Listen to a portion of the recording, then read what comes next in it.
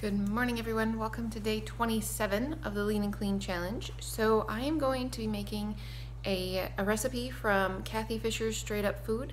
It's called tuna casserole. So it's like a tuna casserole just without tuna. So we're gonna give it a shot. I'm actually making half the recipe because I don't know whether or not I'm going to like it. And so because I'm making half the recipe, if I don't care for it too much, then it won't be too big of a deal if I don't eat all of it. So if you wanted to make a full recipe of this, double all the ingredients that I'm using. So first things first, I have a pot of water on the stove that is starting to boil. Well, it's not starting to boil. It's in the process of getting hot, so it's going to boil so I could cook some pasta. That's the first thing you want to do. And the second thing that you want to do is get all of your sauce ingredients together, and you're supposed to let them sit for a little bit so that the cashews can start to soften, which I don't know if they're really going to soften in cold, well, it's room temperature soy milk, but we'll give it a shot. So in a blending container of some sort, however, whatever container it is that you want to do, these are the sauce ingredients. So again, remember I'm using half of these ingredients. So I want about 1/4 cup of raw cashews. So 1/4 cup. And then in there I'm going to put 1 1/4 cups of unsweetened milk, whatever milk it is you choose. I'm using soy milk for this. There's the 1/4.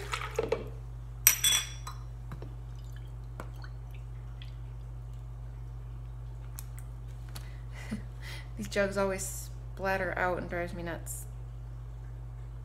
I always try not to get them to splatter because I don't really want to make a huge mess everywhere.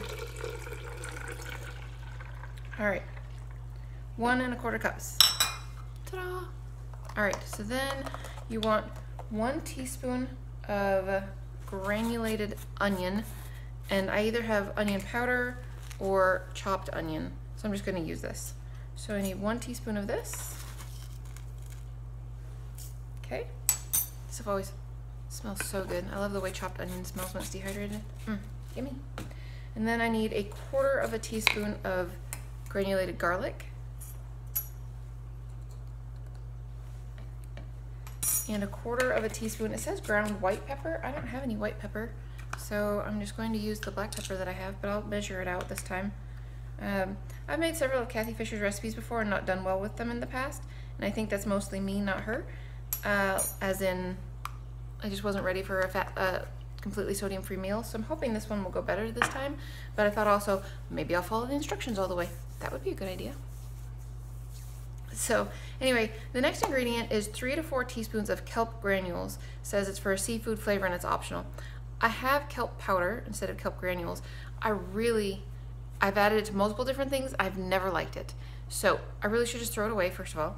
But I do want it to have somewhat of a seafoody type flavor. So I'm gonna put 1 of these little nori sheets in the sauce. I think 1 of them should be sufficient to give it just a touch of a fishy-ish type flavor without it being overpowering. And I know that I like the flavor of these. So that's what I'm gonna do. I'm going to add 1 of these. So nice little nori sheet.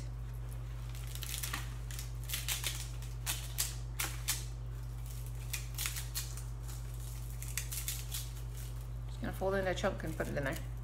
So, all right, there's the sauce.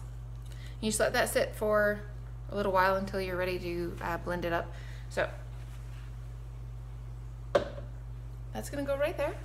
And then the next thing you're going to, like I said, you're gonna cook some pasta, and it calls for 1 1/2 cups of uncooked pasta cooked. I'm actually going to use these cute little shells. I thought that would be a good one for a tuna casserole. And again, 3/4 cup rather than 1 1/2 cups because I'm going to divide the recipe in half. It also calls for 8 medium, let's see, 8 medium or crimini mushrooms sliced. It says about 3 cups. Seems like a lot for 8 little mushrooms.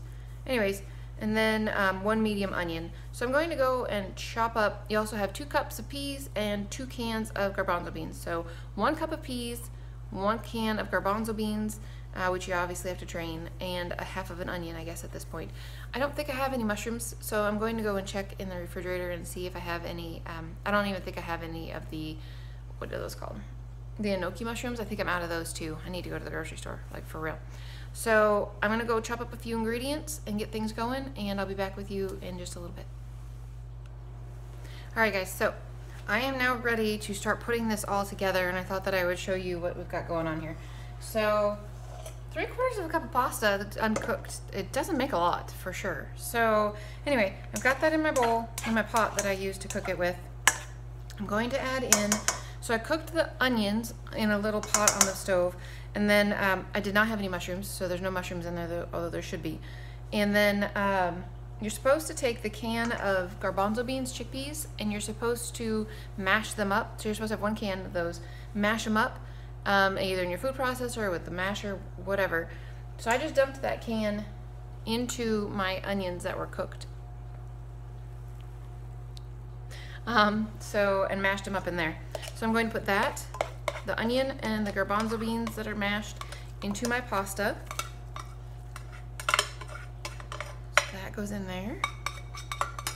And then you are supposed to put in 1 cup of green peas. Have probably about a cup in there. I'm just gonna use all the peas because I don't really want to put that tiny little bit left away. So I put that in there, and then you are supposed to put in your sauce. So let's do that next. So I did blend it. It's a pretty little greenish frothy color. So I guess frothy's not really a color, is it? It's greenish. All right. And it does say on her thing that this is going to be very liquidy when you put it in here, and not to worry about it because as you cook it, it will thicken up, which sounds about right.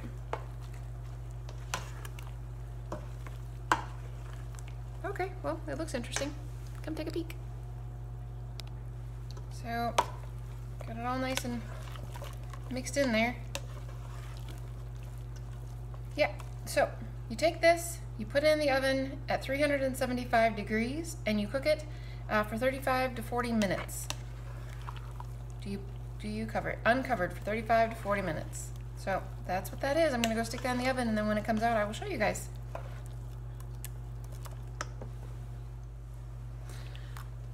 All right, I'm not 100% sure about this. It looks really good. Isn't that pretty? It smells like tuna casserole, like for real. It totally smells like tuna casserole. That one nori sheet, perfect smell. So you can see the garbanzo beans, you can see the peas. Probably would be better with some mushrooms in it because you'd have that little bit of a spongy texture like a fish might be. I did try it. I'm just not, I don't know, it's very mild.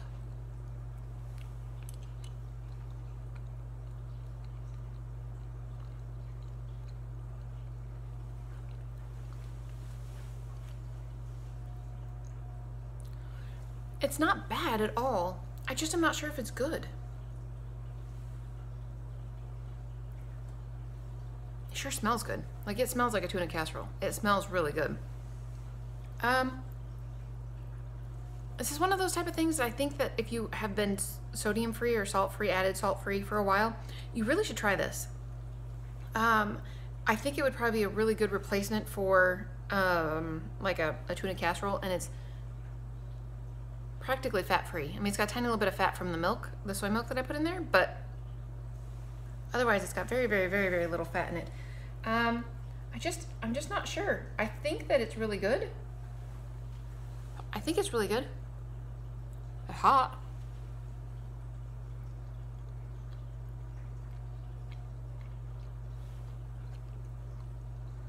I'm really not sure, guys. I think it tastes fine. Maybe when it's not so hot, I'll be able to easier to taste it.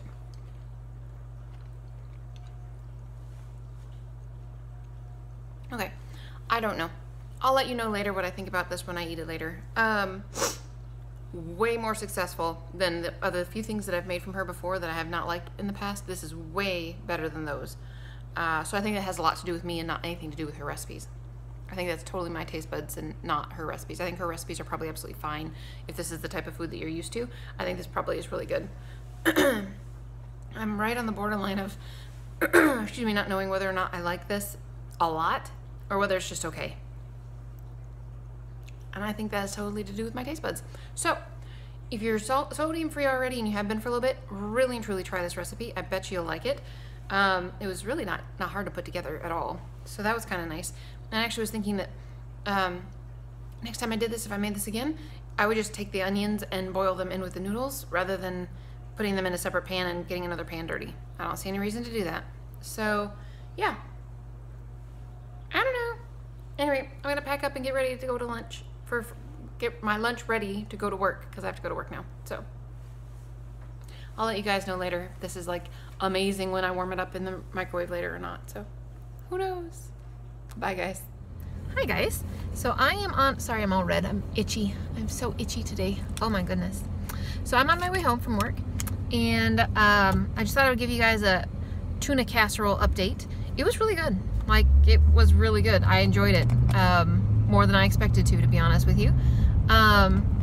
My husband tried it as well. I did ask him if he had tried it, and he said that, I mean, he didn't eat it like a meal or anything, but he had a couple bites before he put it away because I had left it on the stove because it was way too hot to put a glass container in the fridge. Anyway, so he tried it and he said it was really good, and I said, could you tell what it was? And he said, well, it was a pasta dish. I was like, could you tell what it was flavor-wise at all? And he said, no, not really, but it was good. So I told him that it was like a tuna casserole, vegan obviously, and he said that yeah, he didn't get tuna out of it at all. Which, if he had known what it was, maybe he would have been a little bit more, yeah, this is kind of like a tuna casserole. I don't know. But he just distinctly said that he didn't get a fishy flavor out of it at all. But I really do think that, I mean, if you wanted more of a fishy flavor, you just would have put in more nori sheets, you know? Or use the kelp powder if you wanted to, but like I said before, I don't care for that kelp powder at all. I'm not sure why I haven't thrown it out yet other than being a pack rat. I mean, that might be why, maybe. But anyway, I really should get rid of it because it is kind of gross. But anyway, so that worked out really well. My husband thought it was good, so we might actually try making that again sometime. So that was kind of neat. When I got to work, I hadn't eaten this morning. When I got to work, I ate that probably about like 7 or 7:30. So for breakfast, essentially. And then I had lunch at about 1. Maybe even a little before that. But I had my beefless stew from the day before that I had taken and not eaten. And it was, again, really good. Like, the last few days' recipes that I've had have been really good. It was nice. I liked that a lot. So I am hungry again. It's about 5 o'clock. And by the time I get home, I will probably still be very hungry. So I'm going to make a salad. So I think I'll probably just make like a Buddha bowl type thing. I'm really wanting to have that. So I'm going to make some the organic ramen noodles that are just the rice and millet, and then dump out. There was a bag salad on sale that was only $1.49, and they're normally like $3 on sale, so that was cool. So I need to eat it right away too, which just means that, you know, it's gonna be bad here pretty soon if you don't eat it right away. So I'm going to eat that and then make probably a peanut butter type sauce dressing to put on top of it. So that's what I'm gonna do, and I'm really excited about it. I'm really, really interested in having a salad for supper. So when I get home and I'm working on that, I will let you guys know, and I will talk to you guys again in about an hour, which equals about a second for you. Bye guys. Hi guys. So sorry about the background noise. My boys are watching the 1960s version of the movie Pollyanna. For summer reading, one of my boys had to read the book and answer questions about it and stuff, and so we got the movie from the library so that they're watching it. I remember watching Pollyanna when I was younger. It was a cute movie. I don't know about cute. It was a good movie. Anyway, I'm having the laziest Buddha bowl ever. It's really just a salad, guys. It's really not a Buddha bowl. So I have a bag of shredded cabbage lettuce stuff, like I told you about, and then I put a whole bunch of corn on there and then some noodles on top of it. And this is nothing but peanut butter sauce, water, lemon juice. It was a lot runnier earlier. Lemon juice and a little bit of spicy sauce. So just a tiny little bit of sodium from the peanut butter. That's about it. I'm going to put that on my salad, and I'm going to eat because it's going to be delicious. And that's what I'm going to go do. So I will talk to you guys again tomorrow, and I hope you had a fabulous day.